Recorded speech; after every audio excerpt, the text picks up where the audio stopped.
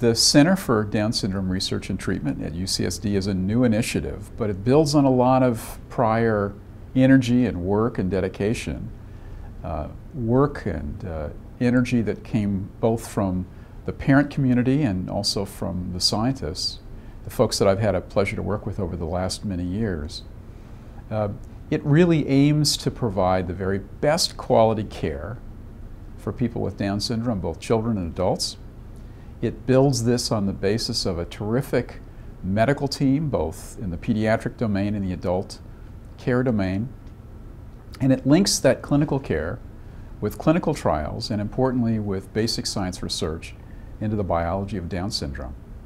Our lab has been focused very much on two things. The first is a better understanding of the biology of brain circuit formation in development.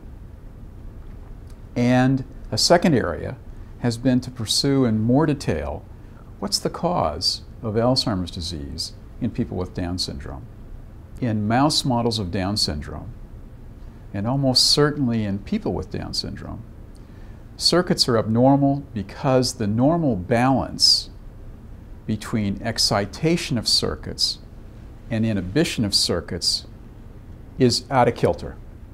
And what's out of kilter is principally that brain circuits are not firing as actively as they could because there's too much inhibition.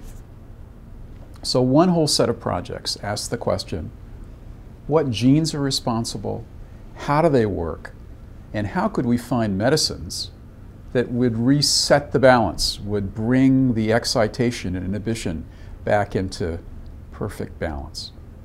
We know now, as a result of the work in the lab, that one particular gene, out of very, very many, one particular gene plays a really important role.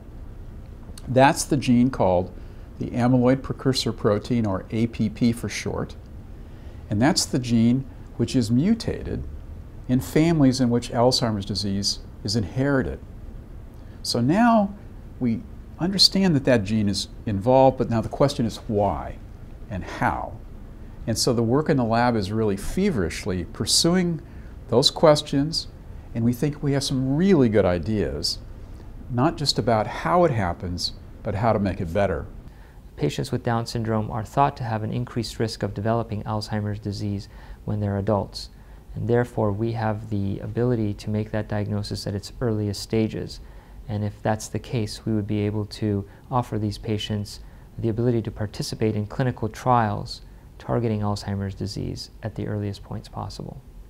You know, people have asked me in the past, how can I help? Sometimes it's a pat on the back, and other times it's a check, and that's great. But I can just tell you that it takes a whole village to raise a good idea to create a new treatment for Down syndrome. So that whole group of people working together will achieve the goal of the center, which is really simply that people with Down syndrome should live lives that are happier, more satisfying, and more independent. And quite frankly, in my heart of hearts, it would be so great if we could one day say to those folks, you can have Down syndrome, but you don't have to worry that you will ever experience the problems with Alzheimer's disease.